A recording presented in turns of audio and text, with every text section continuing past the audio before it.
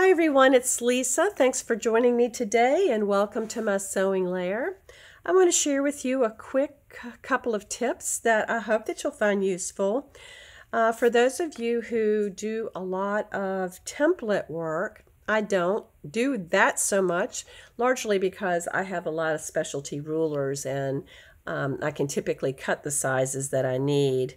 In this particular instance, these happen to be 60-degree diamonds. So would I use a template for this?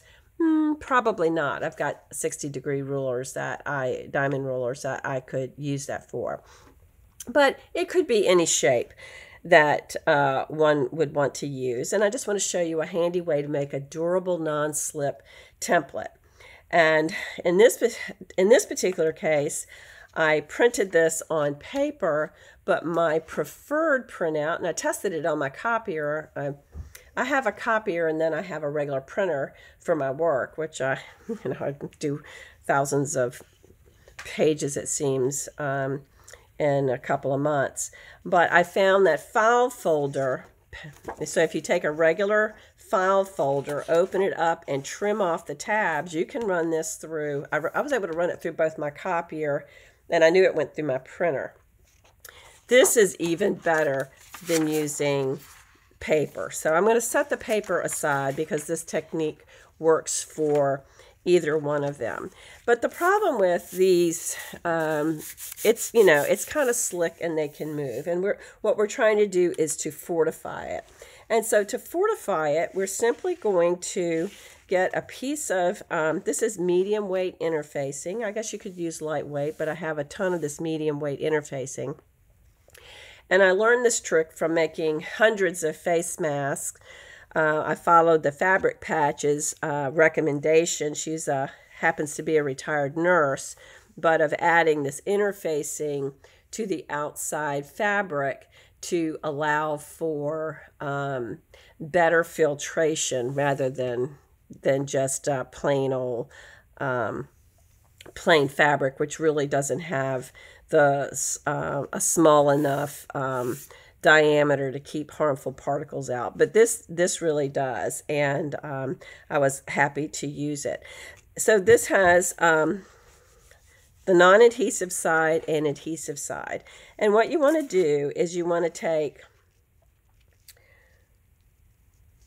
your template and you want to go ahead and cut this to size. And I would just do, you could cut your, I think it's better to work with whole sheets. And the other admonition is that if you're doing this, use an old blade or a rotary cutter that you have just for paper. And I think it's worth the investment of having a rotary cutter that you use just for that purpose, because it's quick, it's accurate, and you can get them still pretty inexpensively. But all the admonitions for working with your good stuff still goes. Don't use your good stuff to cut you can do it, of course, for interfacing, but not for these templates. I happen to have a very dull blade in this that needed changing, and I don't mind doing it for this purpose, but I'll probably have some trouble cutting out. But what we're going to do is take the wrong side, adhesive side of our interfacing to the wrong side of our template. The other admonition I would give you is that you never want to put your iron on anything that you've printed. And that's simply because this will come onto your iron and you really don't want that. Yes, you can clean it off, but it's a bitch and you don't want to do that. So I am going to bring my little cutting. This is a cork. This is thick cork that I got at the thrift store, never been used. And then I've got my little wool mat that I'm going to put on it. And I never use that unprotected. So I am going to put this. This keeps me from having to go to another ironing surface for these videos. So what are we going to do here? I'm going to turn this over. And what you want to do is follow your manufacturer's instructions. I'm turned away from you here. You want to follow your manufacturer's instructions for how to set this. I've got my iron on a wool setting, and it is better to work slowly at a lower heat than at high heat, because you've got to be careful that you're not curling anything. So I always like to work from the middle. I'm just taking my iron and pressing it, and I'm going to maybe give you a little, just setting it. I'm going to remove my clamps.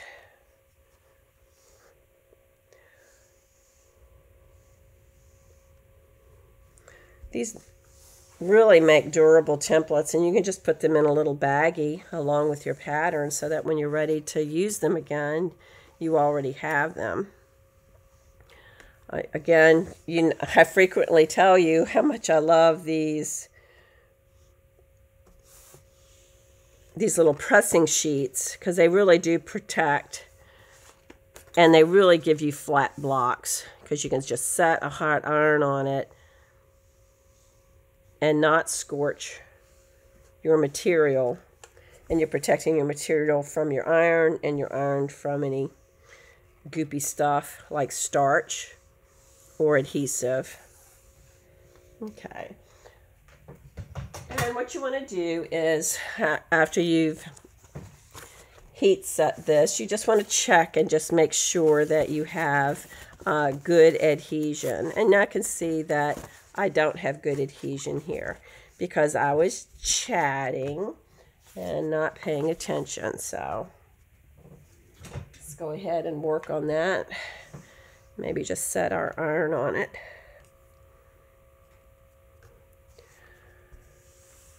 My allergies have been so bad. I'm sorry I sound nasal all the time, but I really sound nasal in the springtime. I live outside of Richmond, Virginia, and Richmond is like one of the top 5 allergy places in the whole country. Not a very nice distinction. So this time of year is always a tough time, and I know that I don't suffer alone, and I'm sure many of you are suffering as well. So I feel for you. I feel your pain. I feel your pain. All right, let's give this a little check. See how we've done. Oh, that feels like it's nicely adhered. Okay, so what do we have here? We have a fortified template. Not that this template isn't good enough already, but it's non-stick. So this will help it lay very flat on your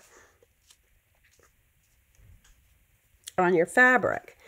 Now, the other tip that I want to give you is that in cutting these templates out, sometimes a minimal ruler such as this one, this is a Quilt in a Day for Flying Geese.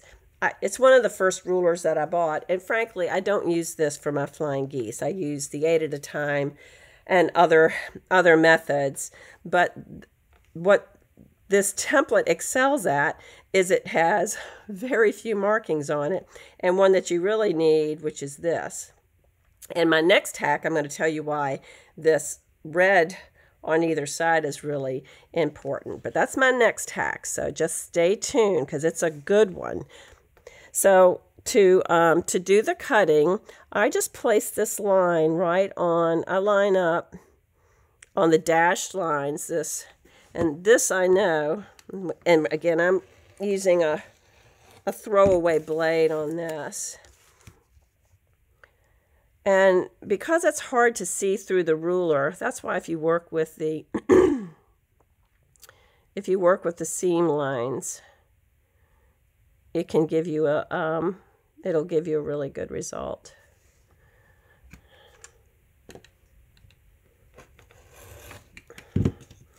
I know y'all are cringing watching me use this, but trust me, this blade was done for.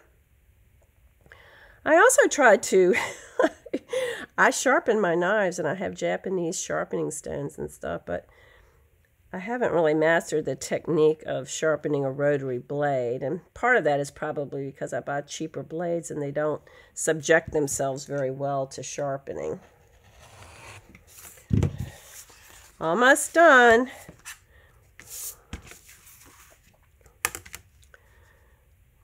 Okay. And your rotary mat would, if you have one, and they're really nice to have, is a easy thing to do here. All right, so this is what we have. We have a perfectly executed, sturdy template, and I'm actually just going to use this to cut out interfacing rather than my good fabric. Well, actually, no, because I want to show you that it's non-slip. So I'll just bite the bullet. I have plenty of this fabric. Okay, so let's say that this is going to be white. I would simply line up, and you need to pay attention to straight of grain and things like that. So let me get a ruler, a better ruler here. I'll be right back. All right, so if you were cutting out a lot of these, one of the things that you may want to do, there's two options. One is I would just, I've already got this lined up. I've got a perfectly straight edge. Again, I would line up my 1/4 inch line on my template.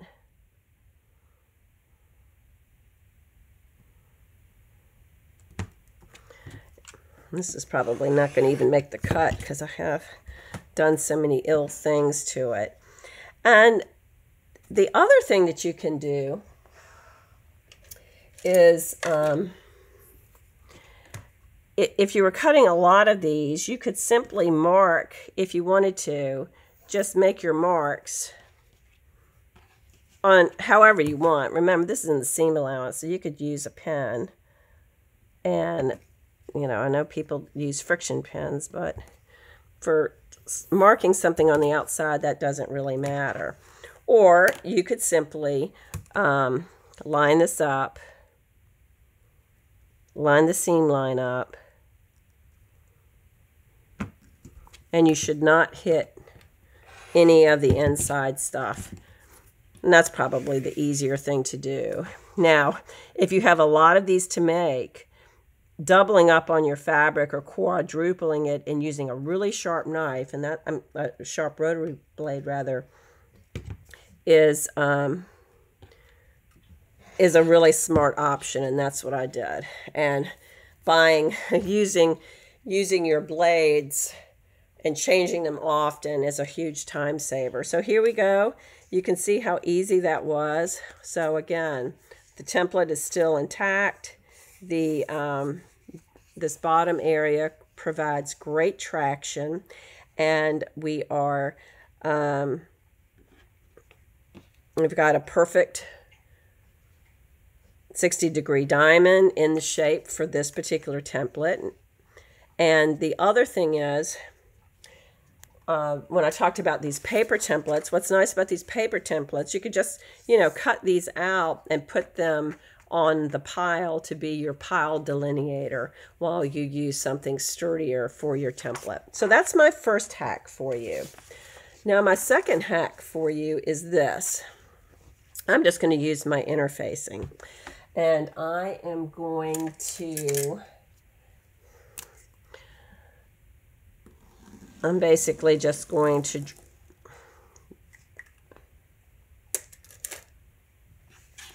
you can see this is a curvy line, and for any of you guys making face masks, you know that you had plenty of curves.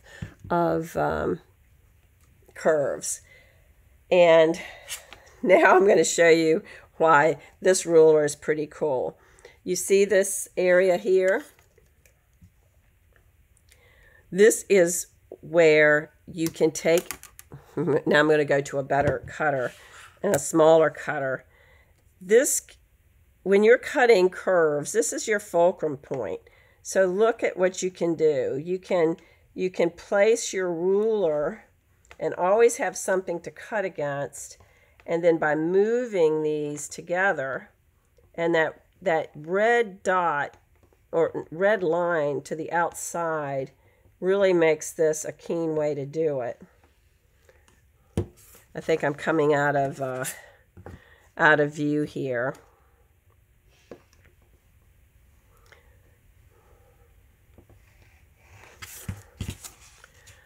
And so you can see that you can get super smooth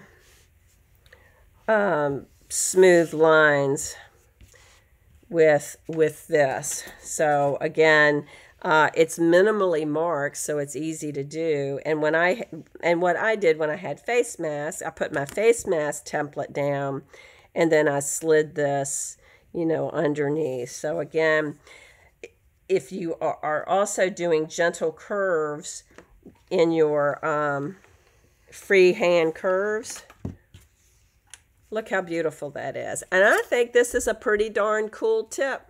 Let me know what you think. So hopefully these are a couple things that might make your quilting life easier, and I appreciate you taking the time to join me and see what's cooking in my quilt layer.